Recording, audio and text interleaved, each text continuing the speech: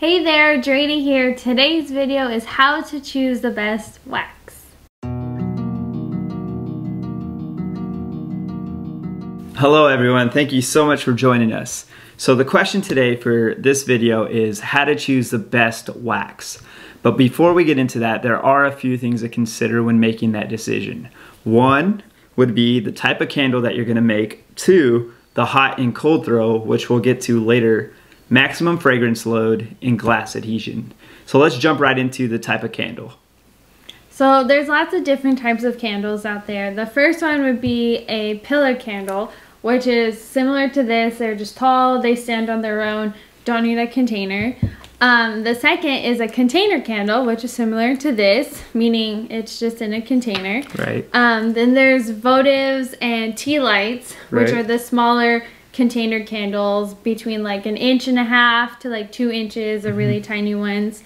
Then there's taper candles, which are tall, narrow at the top candles that are normally found in like candlesticks, but they stand on their own, no need for a container.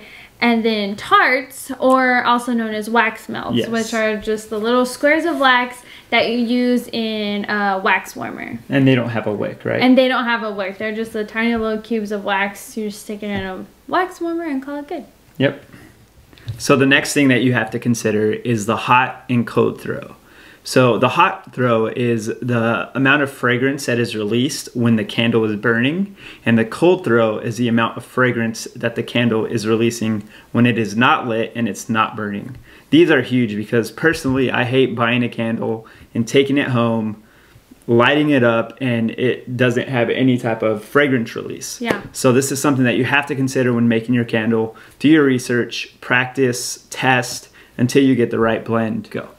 The next is maximum fragrance load. And this is important because different waxes have different fragrance loads. So if you want a strong hot throw, like what we just talked about, then you would want to choose a wax with a higher fragrance load, like a 10 to 12%. Anything lower, then it's not gonna fill up your room or any room that it's lit in. Yeah, and nobody wants that. No. You want a good, strong smelling candle. So yeah, having a wax with a high fragrance load is very important. Yeah.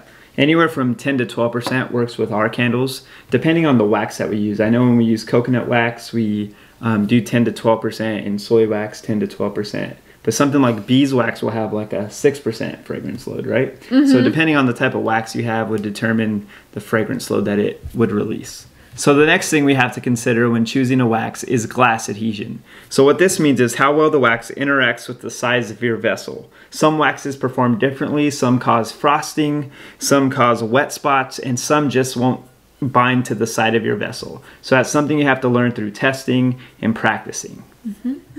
All right guys, now let's get into the fun stuff. We're gonna talk about the different types of waxes. So the first one we're talking about is coconut wax, which I have a bit of coconut wax right here.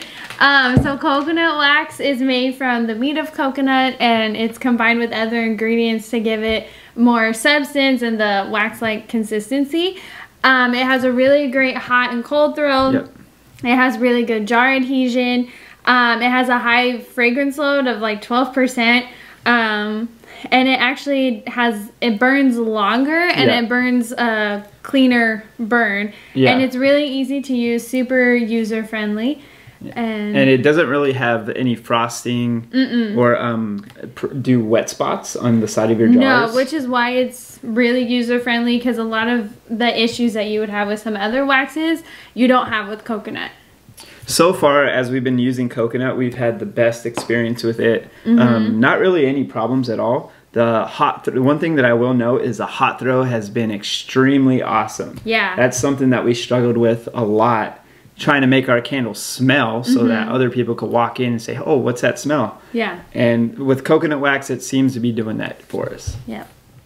The next one we're going to talk about is beeswax. And this is made from boiling honeycomb from a honeybee. It's more on the more expensive side, right? This is more for like luxury candles. Yeah. And one thing to know about the beeswax is that in every candle that's made of it, you could smell a little bit of honey. with your fragrance as well, but it just sets it apart from the rest of them because it has its own unique smell. It is more expensive. It does have a lower fragrance load of about 6%, but when you blend it with other types of waxes, those help with the fragrance load and help keep that fragrance and release it better than it would on its own. When it comes to jar adhesion, we haven't had any trouble with it so far. We haven't had any frosting, any craters. I know there was one instance where our candle kind of cracked in the middle. But I think that's pretty common with beeswax. Really? But it's something easy to fix with just like a heat gun. You can heat it over. Yeah, we just put a heat gun over it for a couple minutes and... Yeah, but other than that, we haven't really had too many issues with beeswax. Yep. And it is more expensive, so you're going to invest more money into it. But I think it's worth it. The next one is soy wax. So, oh, it's a big bag. So this is soy wax. So sometimes it comes in flakes, or sometimes it comes in a giant slab. There you go. This one is GW464. Which is a really popular type of soy wax. But soy wax is a vegetable wax that's derived from soybean oil. The fragrance load for soy wax is a 10 to 12%.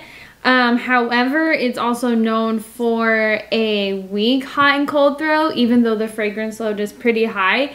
But that's just something that you can perfect with testing and the right fragrance oil and the right wick. So it's an easy thing to fix. It's also a pretty clean burning candle. You know, it's made from soybeans, so it's a renewable resource. It has a somewhat good glass adhesion. It honestly depends if you have a good batch of soy or not, because sometimes you'll get a bad batch of soy, which means it won't stick to your container. But if you have a good batch, then it has good glass adhesion. Yeah. And one thing that I've noticed when working with soy is the craters. Oh, yes. Right? Because soy is definitely known for frosting, for craters, which you'll see when you're testing it. But those are all things that can be fixed with nothing crazy. A heat gun. Craters are like sinkholes, so they'll just be a hole in your candle. Yeah, and they're caused by air bubbles when the wax is being melted. Yeah, but there's always a way to fix that. So yeah, so they're not big problems, but again, soy is commonly known for some more issues, but they're not detrimental issues, so they're really easy. They're easy to fix. Yep.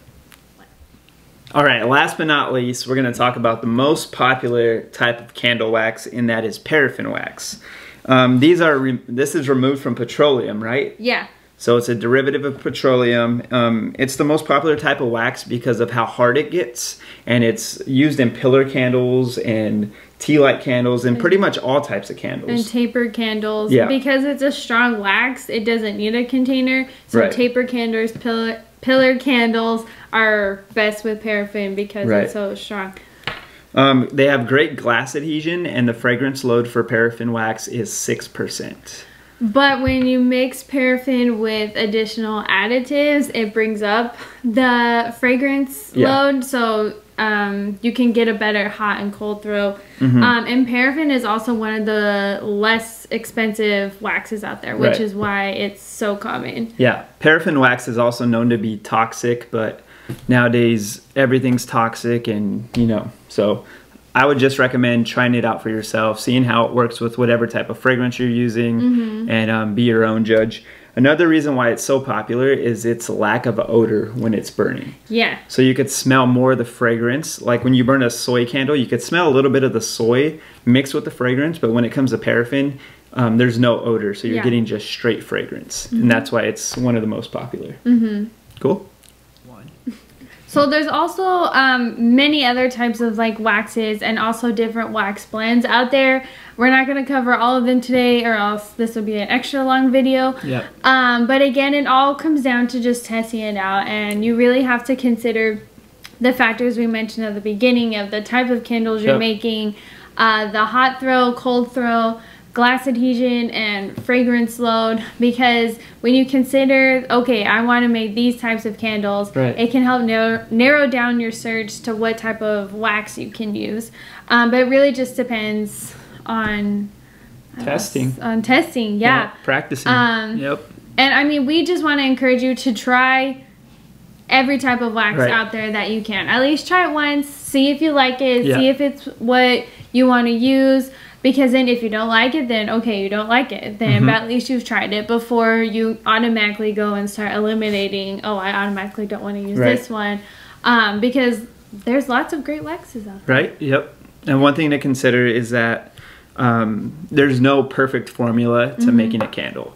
We can't sit here and say we've figured out the science behind making a perfect candle. Yeah. Because really it depends on way too many variables and pretty much what the candle maker prefers and what the customer loves. So, well, another video finished. We hope that it helped. We hope that it answered some of the questions that you had. If you have any more questions in the future, go ahead and drop them in the comment section below. Also follow us on social media right here. And don't forget, on November 11th, in a few weeks now, we're going to be opening up our Dratie shop so that we could put our custom candles, the candles that we put so much time, love, and effort into, up for sale on our website so that the customers could buy it, so that you could buy it and try it out for yourself. We love your feedback. We appreciate you being here with us today. We love you so much. God bless. See you next week. Bye.